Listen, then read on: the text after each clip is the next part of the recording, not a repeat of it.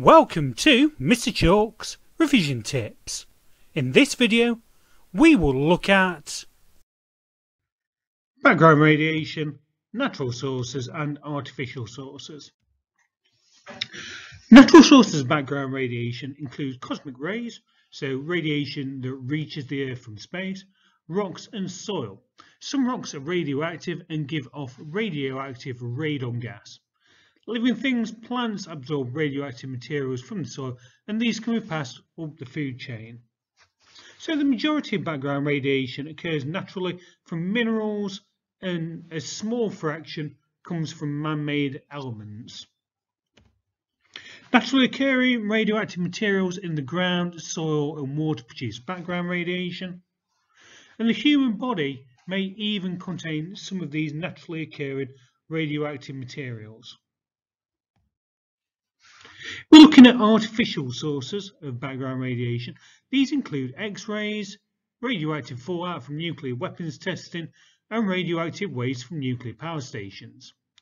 Artificial sources account for about 15% of the average background radiation dose. So there is little we can do about natural background radiation.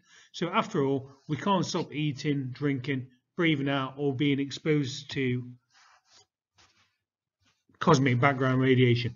However, human activity is added to the background radiation by creating and using artificial sources of radiation. So these include the things that we previously discussed. Artificial sources account for about 15%.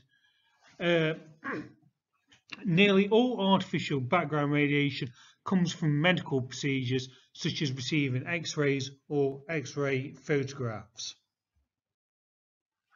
Naturally occurring radiation or background radiation comes from the world around us.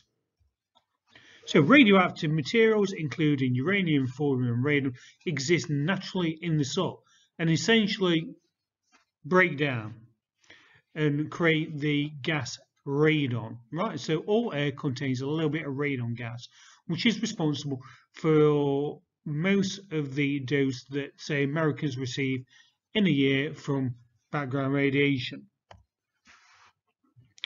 So besides this, gamma ray emitters, there are background radiation from the cosmic background radiation. This is caused by shock waves from colliding galaxies and even some exotic hypothetical like decay of things like cosmic strings. There's background radiation that's been left over from the Big Bang that we can't do very much about. Some places where background radiation will cause more of a problem is if you're a pilot and you are flying closer to the edge of the atmosphere than the ground, you will get a bigger dose of background radiation from cosmic microwave background radiation than somebody who just stays at ground level all of the time. Thanks for watching.